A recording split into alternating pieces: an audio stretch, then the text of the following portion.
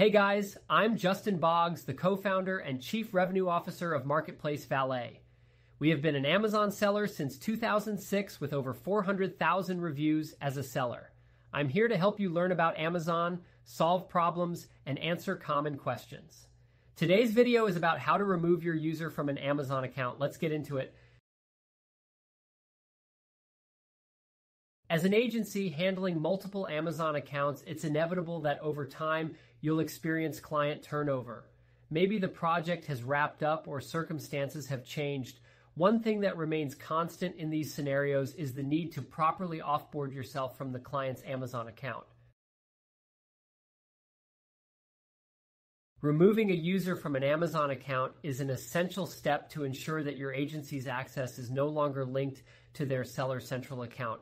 It's also an important practice to maintain security and reduce any unnecessary responsibilities on your end. Now, if you're in the position where it's time to remove yourself, you'll first need to access the account's user permissions. The process is quite simple. You'll head over to the user permissions section in Seller Central.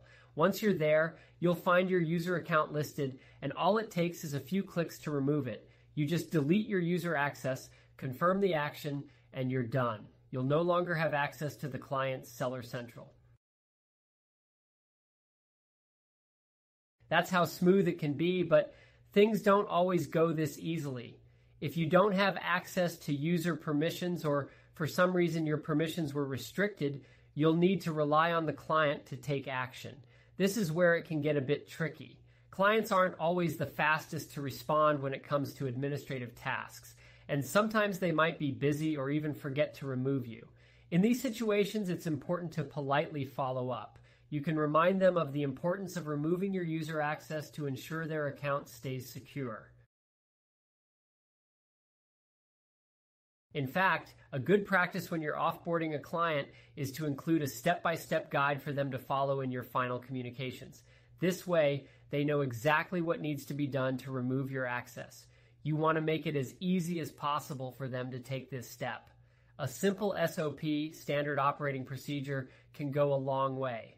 If for any reason they're unresponsive, you'll need to keep reaching out. It can be frustrating, but staying professional and patient is key. At times, even with all your efforts, there may be a situation where the client simply doesn't respond. This isn't common, but it does happen. When you hit that wall, you may be stuck with user access indefinitely if the client doesn't take action.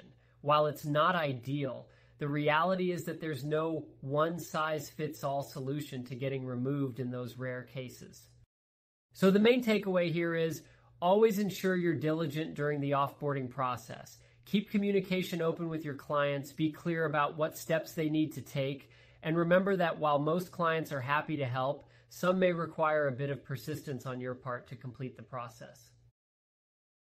If you have any questions, feel free to check us out at marketplacevalet.com. Like and follow us for more helpful Amazon content. Thanks for watching this video.